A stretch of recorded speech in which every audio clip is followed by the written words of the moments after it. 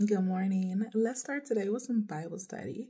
The scripture of the day is Philippians chapter 4, verse 9, and it reads, "Whatever you have learned or received or heard from me or seen in me, put into practice, and the God of peace will be with you." Paul is writing this letter to the Philippians to remind them and encourage them about all the teachings that they just learned, because it's one thing to hear and read the scripture, but it's another thing to actually do what the scripture says. And I remember it was probably about maybe 2 or 3 years ago, I was riddled with anxiety.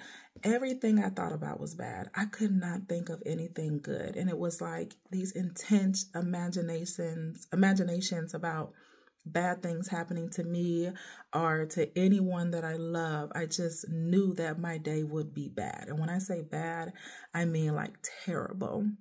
And I was like, why does my mind think like this? Why don't I imagine good things happening? Why do I always imagine bad things happening? And I do know that Jesus is our mighty counselor. He is the Prince of Peace.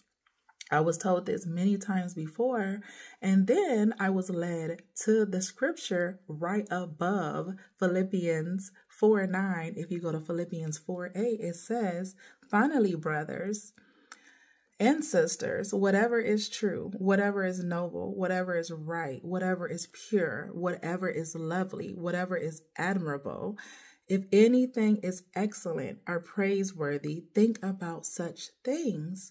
So when I read into that scripture, I was like, okay, I'm going to think about those things. But it was still hard to just reframe my mind and to think about all the things that Paul listed that I should think about. So I started journaling.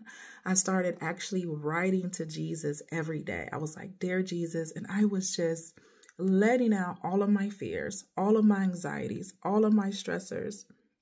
And I actually didn't even realize at first the big impact that it had on my mind until I went back and read my journal and was like, wow, I used to think so differently from today.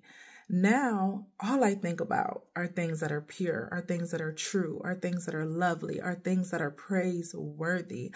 But I will say it did take time, and I did have to spend time with Jesus so that way he can transform my mind and think about things that are pure, that are lovely, that are praiseworthy.